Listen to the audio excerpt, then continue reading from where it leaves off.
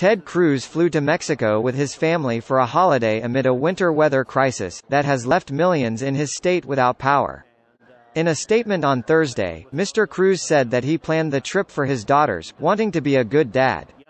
Photos of the Republican lawmaker at an airport emerged on Twitter on Wednesday, fueling reports that he had left Texas amid the energy crisis. Texas has seen power and water outages due to the extreme cold weather. Ted has drawn quick criticism for taking an international trip, amid the weather emergency in his state. People in Texas are literally freezing to death, and yet Ted Cruz went on vacation to Cancun, wrote Democratic Congresswoman Pramila Jayapal on Twitter.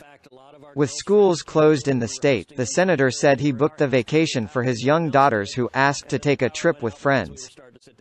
Ted Cruz did not apologize for making the trip amid the state of emergency in Texas, but said that he and his staff are in constant communication with state and local leaders to get to the bottom of what happened in Texas. Cruz has returned to Texas, calling the trip a mistake. The Texas Democratic Party are demanding Ted Cruz to resign or be expelled from the office.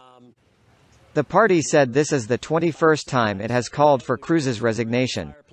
He said his daughters had been cold for 2 days and they're saying, "We don't have school. Let's get out of here." He said a lot of parents would do the same for their children, but he started to second-guess his decision from the moment I sat on the plane.